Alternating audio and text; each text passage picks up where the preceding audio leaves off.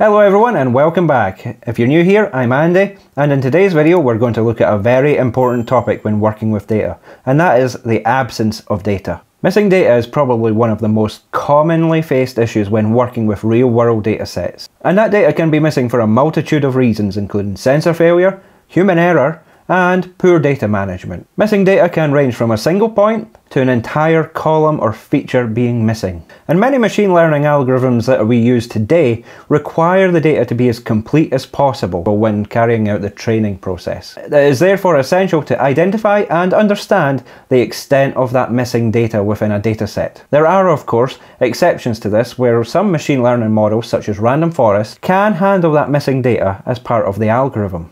Today's video is going to focus on a very simple to use but very powerful library called Missingno. And we can use Missingno to evaluate the extent of the missingness within a dataset and how each of those missing values correlate with each other. And we will do this through looking at 4 key plots: the bar plot, the matrix plot, the dendrogram, and the heat map. We will now go over to our Jupyter notebook and see how we can create these. Here we are in our Jupyter notebook. If you do not have the Missingno library installed, you can install it without leaving the Jupyter notebook, and this can be done by typing ! followed by pip install Missingno. Jupyter will then install the library, but if you already have it installed, you will see a message similar to this one. So the first step in our process is to import the libraries that we're going to use. And for this tutorial we're going to be working with Pandas for loading and storing our data, and the Missingno library for visualizing data completeness.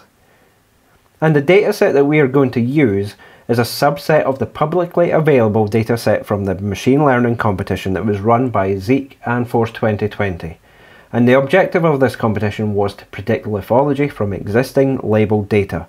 And that original dataset contains around about 118 wells from the Norwegian North Sea. So we're working with a subset of that, of several wells. Before we move on to using the Missingno library, there are a few features within the Pandas library that can give us an initial insight into how much data is actually missing. And the first is using the .describe method. And this returns a table containing summary statistics about the data frame, such as the mean, maximum, and minimum values. At the top of the table there is a row called count, and in this example we can see that we have varying counts for each of the features within the data frame, and this provides an initial indication that not all values are present within our data. We can take this one step further and use the .info method, and this will return back a summary of the data frame as well as the count of the non-null values. We can see that when we run this cell, we have a more concise summary of the state of the data and the extent of the data missingness. So another quick method that we can use is df.isNA. We can then append .sum to this function, and then we get a summary table of the total count of null values within each of the columns of the data frame. So from this summary we can see that we have a number of columns, namely well, depth_md, group, gr, and lithophases, where there are no nulls. However, all other columns have some degree of missing values. So let's move on to the Missingno library. So within the Missingno library there are 4 main types of plots for visualizing data completeness: the bar plot, the matrix plot, the heat map, and the dendrogram. Each of these plots has its own advantages for identifying missing data. So let's take a look at each of these in turn. The first one we will look at is the bar plot, and it can be generated by simply calling msno.bar and then passing in the data frame, a df. And this provides a simple plot where each bar represents a column within the data frame. The height of the bar indicates how complete that column is and how many non-null values are present. So when we run this, we can see that on the left hand side of the plot, the y-axis scale ranges from 0 to 1, where 1 represents 100% data completeness. If the bar is less than this, it indicates that we have missing values within that column. On the right hand side of the plot, the scale is measured in index values, with the top right representing the maximum number of rows within the data frame. Along the top of the plot there are a series of numbers that represent the total count of the non-null values within that column. In this example we can see that a number of columns, DTS, DCAL and RSHA, have a large amount of missing values. Other columns such as well, depth_md and gr are complete and have the maximum number of values as we saw earlier. The next plot we will look at is the matrix plot, and this is a great tool if you're working with depth related data or time series data. And we can generate this matrix plot by calling upon msno.matrix passing in df. It provides a colour fill for each column. When data is present, the plot is shaded in grey, or the colour of your choice, and when it is absent, the row values are displayed in white. As seen in the resulting plot, the columns DTS, DCal and RSHA show large portions of missing data. And this was identified in the bar plot, but the added benefit of having the matrix plot is you can view how that missing data is distributed within the data frame. On the right hand side of the plot is a spark line that ranges from 0 on the left to the total number of columns in the data frame on the right. When a row has a value in each column, the line will be at the maximum right position. As missing values start to decrease within that row, the line will then move towards the left. So the next plot we're going to look at is the heat map, and that is used to identify correlations of the nullity between each of the different columns. In other words, it can be used to identify if there is a relationship in the presence of null values between one variable and another. And the heat map can be generated by the following code: msno.heatmap and then passing in df. Values close to +1 indicate that the presence of null values in one column is positively correlated with the presence of null values in another column.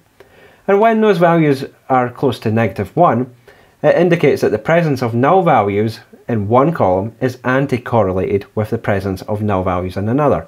In other words, when null values are present in one column, there are data values present in the other column, and vice versa.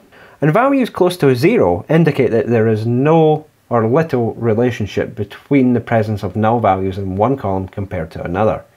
If we take a look at the DRHO or delta row curve, its absence is highly correlated with the missing values in the RHOB, NumPy and PEF curve. And this is what we would expect, as all these measurements originate from the same logging tool. And the final plot that we will look at is the dendrogram. And we can generate this by calling upon msno.dendrogram and then passing in the data frame.